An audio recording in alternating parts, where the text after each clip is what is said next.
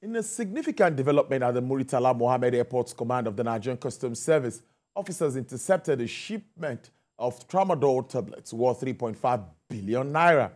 The drug originated from Bangladesh, exceeded the large legal dosage permitted in the country. Ifunaya Eze has that report.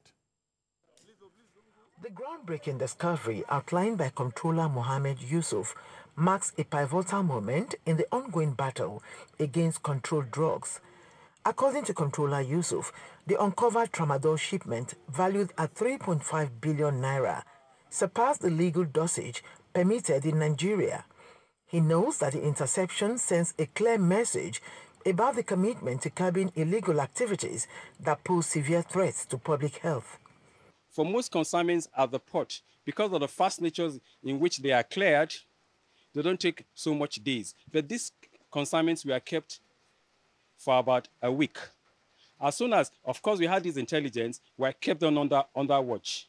And within the period in question, since they didn't come, we opened and we discovered these are tramadols. And immediately keeping them there for too long will be counterproductive. So we have to move them.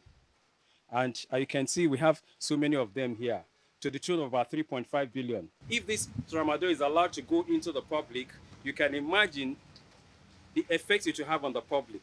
Handing the tramadol shipment to the National Drug Law Enforcement Agency, Comptroller Yusuf credited the success of the operation to effective intelligence sharing, noting that collaboration between agencies played a crucial role in facilitating the seizure of the tramadol tablets. In the spirit of interdepartmental relationship or synergy, we're handing this total number of tramadols, worth about 3.5 billion naira, giving value to NDLA. When we have the intelligence, we share it with them, we could monitor it, then when it's time for them to hand over, if it's not possible for us to continue from there, and they want to seize because it's their bonded area, they take it to custody, then we'll not take it over. But for all you know, we have intelligence on this already, and we're developing it, and eventually we'll get down to whoever is behind the ship. Comptroller Mohammed Yusuf also shared the financial achievements of the Murtala Mohammed Airport Command. Between January and October 2023, the command generated 74.2 billion naira, surpassing its 2022 collection for the same period by more than 14.2 billion naira. Ifunanya Eze, TVC News, Lagos.